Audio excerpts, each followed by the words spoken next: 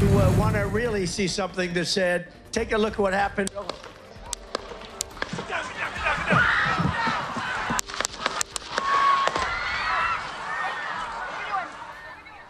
Former President Donald Trump was reportedly shot at during a Pennsylvania rally earlier today. We give you details on what went down at 6.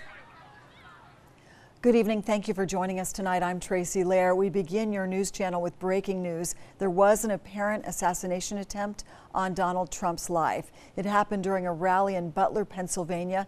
Gunshots rang out towards the stand where Trump spoke during a campaign rally. The Secret Service jumped in to cover him as they heard more shots. AP News reports that Trump was grazed by one of the many bullets. The Trump team came out with a statement saying he is doing just fine.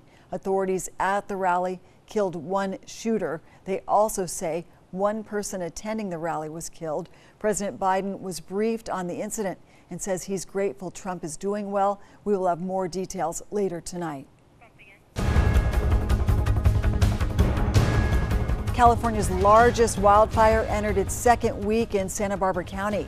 The lake fire broke out more than a week ago near Zaca Lake. As of this morning, it's burned more than 37,000 acres. The fire is split into a north and south zone. Containment stands at 19%. And CAL FIRE says a fifth firefighter has been injured.